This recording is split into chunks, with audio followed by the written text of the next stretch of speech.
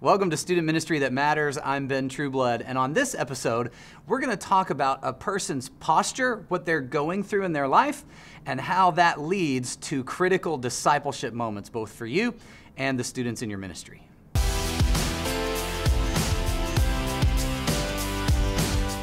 Have you ever considered that there are actually times in your life where you are more likely to grow in your spiritual relationship with the Lord than at other times?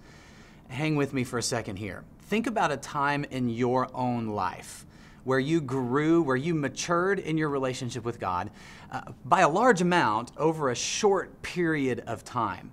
Now, chances are something happened in your life. There was a catalytic moment. There was a situation that occurred that puts you in a place to hear from God in a way that's different than perhaps just any other Tuesday. Let me give you an example. For one of those times for me, it was in 2005 when my mom passed away.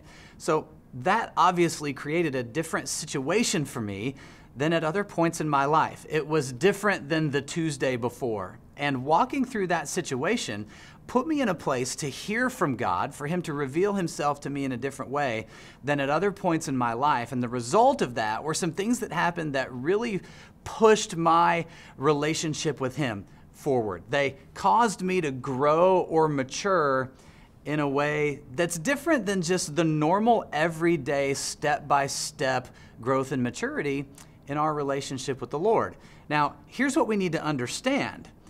Students, you and I go through these same moments, but students that we minister to are in and out of these posture moments much more frequently than we are in our lives. So the girlfriend or boyfriend that they broke up with after dating for 6 weeks may not seem like a big deal to us, but to them, it's one of these posture moments because they've just simply lived less life. It's a big deal to them. So we need to be able to spot when our students are in and out of these posture moments in order to move those just posture moments into discipleship moments where they can hear from the Lord in a different way.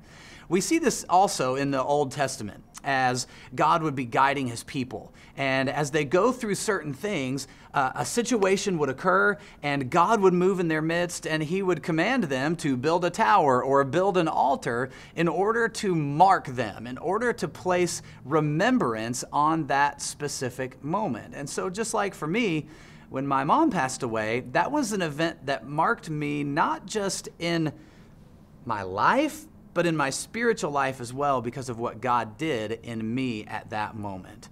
Now here's the key thing to remember, both for your discipleship and for the discipleship of those that you lead. First for you, when you're in one of these moments, seek out what God has for you. Sometimes these moments are struggles. Sometimes these moments contain sadness, like the example that I gave. Another one of those for me would be when my son Jonathan was born. Not a sad moment, a happy moment, but still a moment that marked me and still a moment that put me in a posture to hear from God in a different way. So seek out spiritual maturity in those moments where your posture may feel different before the Lord. Now for your students, the key here is understanding how to move them from just a posture moment into one of these discipleship moments. And you can't do that all by yourself.